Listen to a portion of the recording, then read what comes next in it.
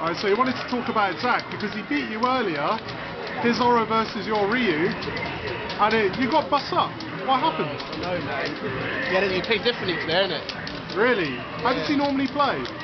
Maybe the way he plays anyone else, just, stays on the floor. Jumped around everywhere and I couldn't get a good shot. He told me himself that he wanted to play different to me today because... Why do you think he always plays different against you? Do you think it's because you're a threat? Huh?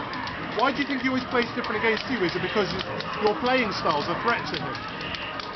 No. Why is it? I don't know, because I'm old school. If he plays down to my level, eventually I'll make him play down to my level. Yeah. He'll probably get banged off. I've banged him off before. You're going to SvB on Sunday to enter third strike. What happens if you play Zach then? You're going to have to change your tactics a bit, aren't you? I'll have to get used to what he does now. Because now I know what he's done before. I have to be ready straight away.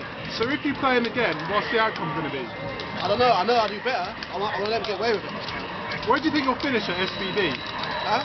Where do you think you'll finish Super Versus Battle? I don't know. Top 8? It's a different kind of game to what I used to play back in the days, isn't it? If you had to make a prediction on where you'll finish though? I don't know, 4. 4.